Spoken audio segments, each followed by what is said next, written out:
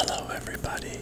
I am ASMR Reality, and tonight I'm going to be doing inaudible. But before we get started, I just wanted to kind of describe this video. I've been asked a few times to make a video with my dogs. Obviously, you've seen them, you've heard them snoring when I've made other videos, but I've been taking them out. I'm trying to get Vivian to lose weight. So I've been, like, she's got a big yard to play in, but she's kind of lazy. So I've been taking her out outside of the fence and walking with her.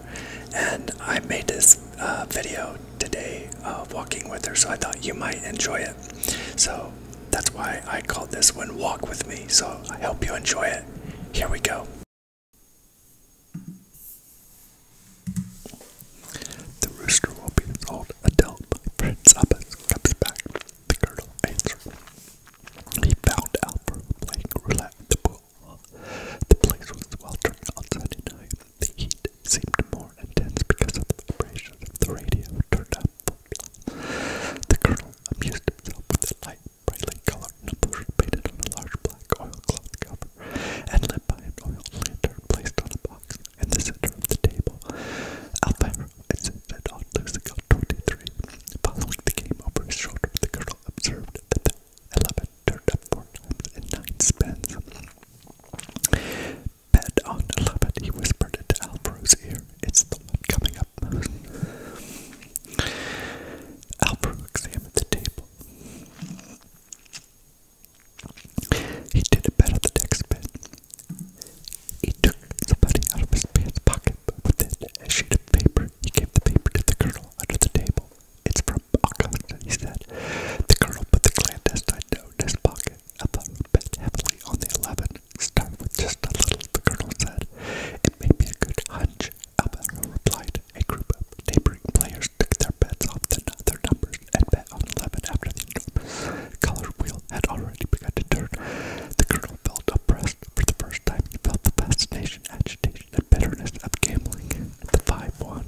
I'm sorry, the colonel said, ashamed, and with an irresistible feeling of guilt, following the little wooden rake which pulled in Alvaro's money. That's what I get for butting into what doesn't concern me. Alvaro smiled without looking at him. Don't worry, Colonel. Trust the love. The trumpets playing a mambo were suddenly interrupted. The gamblers scattered with their hands in the air. The colonel felt the dry, articulate cold of a rifle being cocked behind his back. He realized that he had been caught fatally in a police raid with the clandestine paper in his pocket. He turned halfway around without raising his hand, and then he saw close up for the first time in his life the man who had shot his son. The man was directly in front of him with his rifle barrel aimed at the colonel's belly. He was small, Indian-looking, with a weather-beaten skin, and his breath smelled like a child's. The colonel gritted his teeth and gently pushed the rifle barrel away with the tips of his fingers. Excuse me, he said. He confronted 2 little bad eyes. In an instant, he felt himself being swallowed up by those eyes, crushed, digested, expelled immediately. You may go, Colonel. He didn't need to open the window to tell it was December. He knew it in his bones when he was cutting up the fruit for the rooster's breakfast in the kitchen. Then he opened the door, and the sight of the patio confirmed his feelings. It was a marvelous patio, with the grass and the trees and the cubicle with the privy floating in the clear air, 1 millimeter above the ground. His wife stayed in bed until 9. When she appeared in the kitchen, the colonel had already straightened up the house and was talking to the children in a circle around the rooster. She had to make a detour to get to the stove. Get out of the way, she shouted. She glowered in the animal's direction. I don't know when I'll ever get rid of that evil omened bird. The colonel regarded his wife's moon over the rooster. Nothing about the rooster deserved resentment.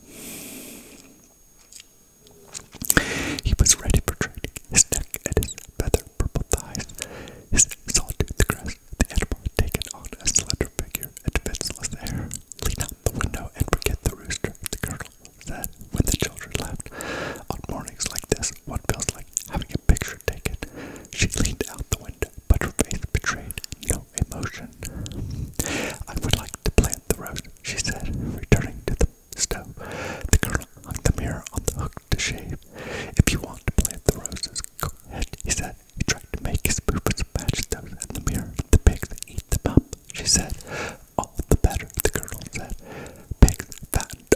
Moses ought to taste very good. He looked for his wife in the mirror and noticed that she still had the same expression. By the light of the fire, her face seemed to be formed of the same material as the stone. Without noticing, his eyes fixed on her. The colonel continued shaving himself by touch as he had done for many years. The woman thought in a long silence, "But I don't want to plan them," she said. "Fine," said the colonel, "don't blame them." He felt well. December had shriveled the flora in his gut. He suffered a disappointment that morning trying to put on his new shoes, but after several times he realized that it was a wasted effort and put on his patent leather ones. His wife noticed the change. "If you don't put the new ones on, you'll never break them in. They're shoes for cripples." The girl protested they ought to sell shoes that have already been worn for a month.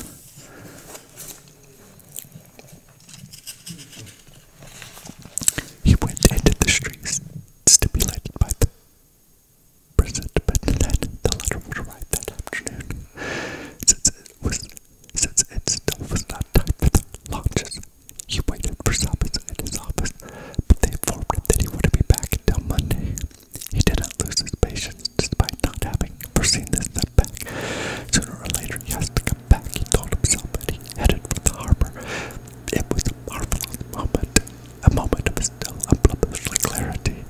The whole year ought to be December, he murmured, seated at the store of the Moses, the Syrian. One feels as if people made of glass. Moses, the Syrian, ought to make an effort to translate the idea into his almost forgotten Arabic. He was a placid oriental, encased up to his ears in smooth, stretched skin, and he had the clumsy movements of a drowned man. In fact, he seems as if he had just been rescued from the water. That's the way it was before. If it were the same, now I would be 897 years old, and you, 75, said the colonel, his eyes pursuing the postmaster. And then did he discover the circus?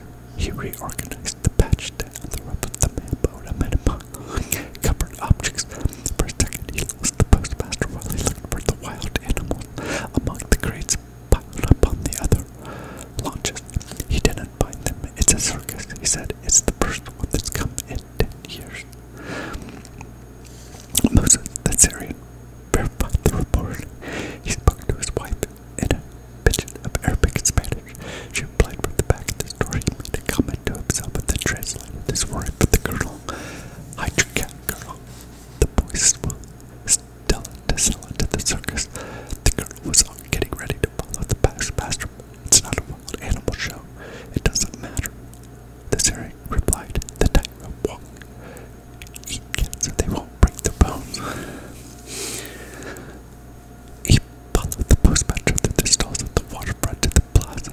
There, the loud clamor from the cockpit took him by surprise. A passerby said something to him about his rooster, only then did he remember that this was the day set for the trials. He passed the post office. A moment later, he had sunk into the turbulent atmosphere of the pit. He saw his rooster in the middle of the pit, alone, defenseless, his spurs wrapped in rags with something like fear visible in the trembling of his feet. His adversary was a sad, ashen rooster. The colonel felt no emotion. There was a succession of identical attacks, a momentary engagement of feathers and feet and necks in the middle of an enthusiastic ovation. Knocked against the planks of the barrier, the adversary did a somersault and returned to the attack. His rooster didn't attack. He rebuffed every attack and landed again in the same spot, but now his feet were trembling. Herman jumped the barrier, picked him up with both hands and showed him to the crowd at the stand. There was a frenetic explosion of applause and shouting. The colonel noticed the disproportion between the enthusiasm of the applause and the intensity of the fight. It seemed to him a farce to which, voluntary and consciously, the rooster had also lent themselves. Impelled by a slightly disdainful curiosity, he examined the circular pit. An excited crowd was hurling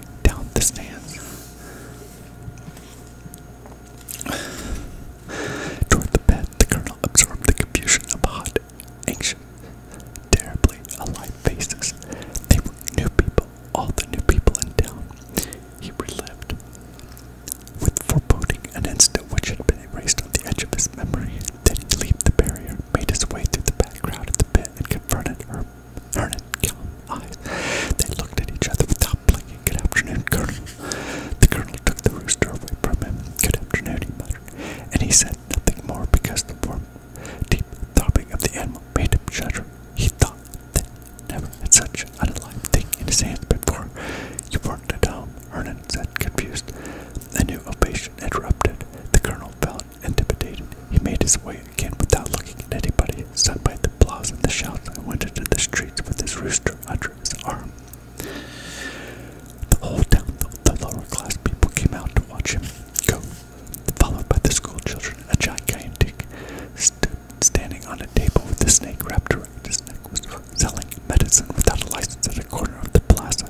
A large group, returning from the harbor, had stopped to listen to his spiel. But when the colonel passed with the rooster, their attention shifted to him. The way home had never been so long. He had no regrets. For the long time, the town had lain on a sort of stupor, ravished by 10 years of history. That afternoon, another Friday without a letter, the people had awakened. The colonel remembered another error. He saw himself with his wife and his son watching under an umbrella, a show which was not interrupted despite the rain. He remembered the party's leaders, scrupulously grouped, fanning themselves to the beat of the music in the patio of his house. He almost relived the painful resonance of the bass drum in his intestines. He walked along the street parallel to the harbor, and there too found the tumultuous election Sunday crowd of long ago. They were watching the circus unloading. From inside a tent, a woman shouted something about the rooster. He continued home, self-absorbing still, hearing scattered voices as if the remnants of the ovation in this pit were pursuing him. At the door, he addressed the children. Everyone go home, he said. Anyone who comes in will leave without hiding. He barred the door and went straight into the kitchen. His wife came out of the bedroom joking. They took it by force. She said, I told them that the rooster would not leave this house while I was alive. The colonel tied the rooster to the leg of the stove. He changed the water in the can, pursued by his wife's frantic voice. They said they would take it over our dead bodies. She said, they said the rooster didn't belong to us, but the whole town. Only when he finished with the rooster did the colonel turn to the contorted face of his wife. He discovered with surprise that it produced neither remorse nor compassion in him. They did the right thing, he said quietly, and then looking through his pockets, he added with a sort of bottomless sweetness, the rooster's not for sale. She followed him to the bedroom. She felt him to be completely human, but untouchable, as if she were seeing him on a movie screen. The colonel took a roll of bills out of the closet, added what he had in his pockets to it, counted the total, and put it back in the closet. There are 29 pesos to return to my Prince Abbas, he said. He'll get the rest when the pension arrives, and if it doesn't arrive, the woman asked, it will, but if it doesn't, well then he won't get paid. He found his new shoes under the bed. He went back to the closet for the box, cleaned his soles with a rag, and put the shoes in the box just as his wife had bought them Sunday night. She didn't move. The shoes go back, the colonel said. That's 13 pesos more for my friend. They won't take them back. They have to take them back. I've only put them on twice.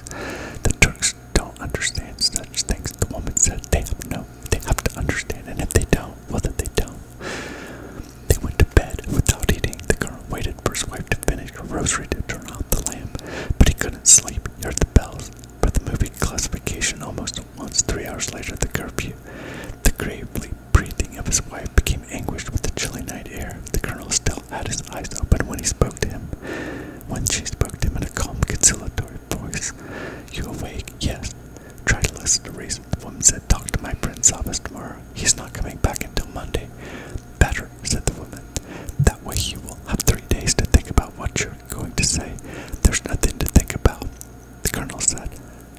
A pleasant coolness had taken the place of the vicious air of October. The colonel recognized the zipper again in the timetables of the blowers. When it struck 2, he still had been able to fall asleep, but he knew that his wife was also awake. He tried to change his position in the hammock. You can't sleep, the woman said. No. She thought for a moment. We're in no condition to do that. Just think how much 400 pesos and one lump sum is. It won't be long now until the pension comes. You've been saying the same thing for 15 years. That's why the colonel said it can't be much longer. She was silent, but when she spoke again, it didn't seem to the colonel as if any time had passed at all. I have the impression the money will never arrive, the woman said. It will, and if it doesn't, he couldn't find his voice to answer. At first, the first crowing of the rooster, he was struck by reality, but he sank back into it, dense, safe, remorseless. sky. His wife was sleeping. The colonel methodically repeated his morning activities. 2 hours behind schedule, waited for his wife to eat breakfast. She was uncommunicative when she awoke. They said good morning. They sat down to eat in silence. The colonel sipped a cup of black coffee and had a piece of cheese and a sweet roll. He spent the whole morning at the tailor shop. At 1 o'clock he returned home and found his wife mending clothes among the begonias. It's lunchtime, he said. There is no lunch. He shrugged and tried to block up the holes in the patio wall to prevent the children from coming into the kitchen. When he came back into the hall, lunch was on the table.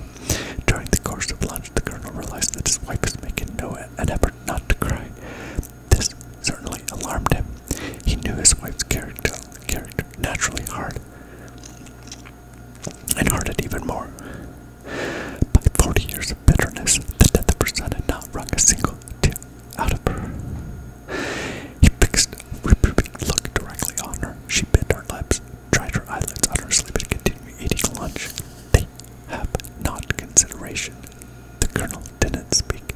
You're Wilbur, stubborn and inconsiderate, she repeated. She crossed her knife and fork on the plate, but immediately recruited their position superstitiously. An entire lifetime eating dirt, just so that now it turns out that I deserve less consideration than a rooster. That's different. It's the same thing. You have to realize that I'm dying. This thing I have is not sickness, but slow death. The colonel didn't speak until he finished eating his lunch. If the doctor guarantees me that by selling the rooster you'll get rid of your asthma, I'll sell him immediately. But if not. That afternoon he took the rooster to the pen. On his return he found his wife with a Birchman attack. She was walking up and down the hall, her hair down her back, her arms spread wide apart, trying to catch her breath above the whistling interlocks. She was there until early evening. Then she went to bed without speaking to her husband. She mouthed prayers until a little after curfew. Then the colonel was ready to put out the lamp. But she objected. I don't want to die in the dark, she said. The colonel left the lamp on the floor. He began to feel exhausted. He wished he could forget everything, sleep 44 days in one stretch, and wake up on January 20th at 3 in the afternoon in the pit at the exact moment to let the rooster loose. But he felt himself threatened by the sleeplessness of his wife. It's the same story as always, she began a moment later. We're put up with hunger so others can eat. It's been the same story for 40 years. The colonel kept silent until his wife paused to ask him if he was awake. He answered that he was. The woman continued in a smooth, fluent, implacable tone. Everybody will win with the rooster except us. We're the only ones who don't have a cent to bet. The owner of the rooster is entitled to 20%. You were also entitled to get a position when they made you break your back in the election. The woman replied, you were also entitled to the veteran's pension after risking your neck in the Civil War. Now everyone has this future assured, and you're dying of hunger, completely alone. I'm not alone. He tried to explain, but sleep overtook him. She kept talking steadily until she realized that her husband was sleeping. Then she got out of the mosquito net and walked up and down the living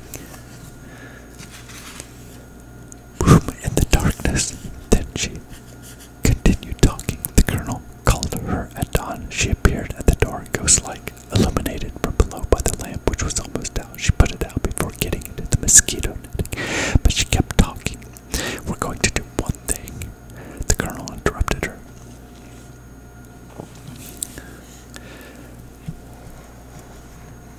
Okay, we're close to the end.